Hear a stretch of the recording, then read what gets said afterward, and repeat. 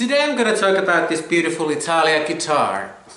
As I've told before, Italia is one of my favorites. They started producing guitars in the 90s, I think 98 it was, and they sort of produced these retro looking guitars, but with a lot of modern technology. They were produced in South Korea and designed by Trevor Wilkinson, and somehow they disappeared in 2018 or 19, and now there's a big competition to get these guitars in the market second-hand. I got this Italia Modena guitar quite recently.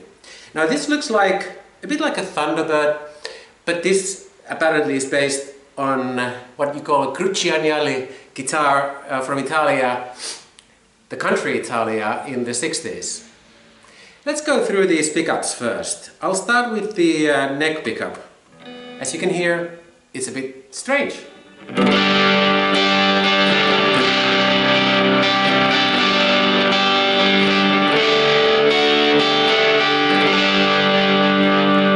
So that's a very thick, beautiful, bassy sound. Now this switch is 5-way toggle, so it's a bit like a Stratocaster switch. I'll go in the middle now.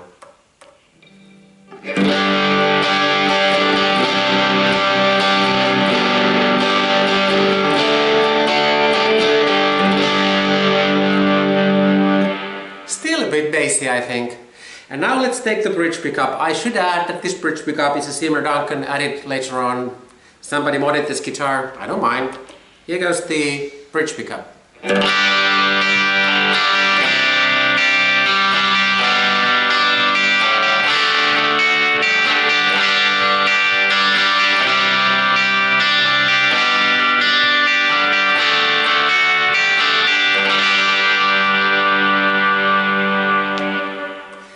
That actually reminds me of a Rickenbacker slightly, and this guitar was a big surprise for me because I was looking for a rock guitar. I wanted to play Queens of the Stone Age, and this turned out to be sort of a very classical pop guitar with very beautiful, round, clean sounds.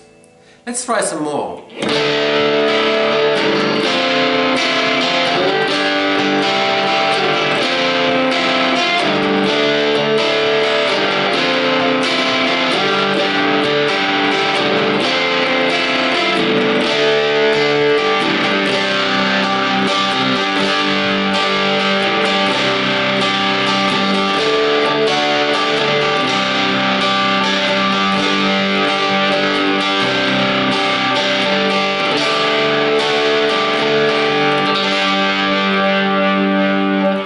You can probably hear that this is based on an Vox AC30 simulation, this whole sound, so it's very British as well.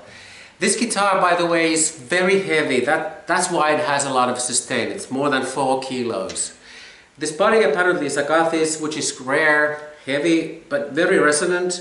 Neck is clearly rosewood and quite long, so it sort of reminds you of maybe a Jazzmaster slightly. I keep everything turned up, and so you get the whole blast. Let's still try that bridge pickup. I really enjoy that sound.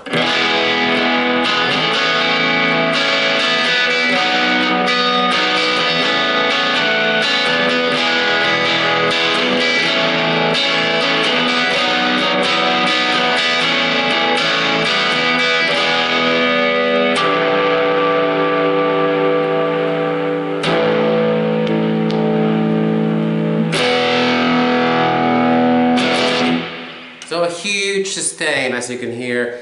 I'm not very good with, these things, the vibrato arms. So there's one here, I have nothing to say about it. It's, I don't know if it's good or bad.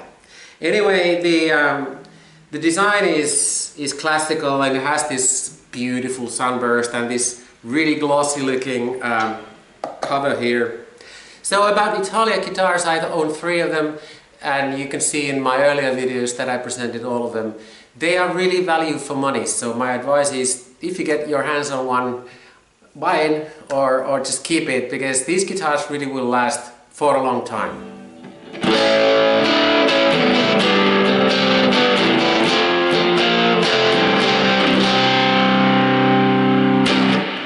if there's Italian people listening, we still look forward to hearing more about you and getting our hands on these beautiful guitars. One last thing, this is my only guitar with 3 pickups. I try to avoid that range of options. Maybe because I try to stick to one sound and it's usually in the middle. But I've learned that recently realized that when you have these options, you can easily move between quite jazzy sounds.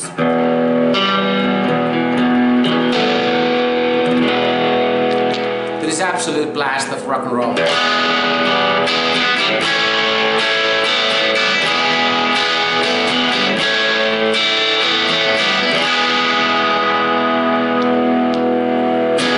So I look forward to trying different setups with this guitar, maybe some more aggressive amplifiers and so on. But I'm really happy to have this guitar, and I look forward to discussing this more maybe later on when I use it with different amplifiers. See you later!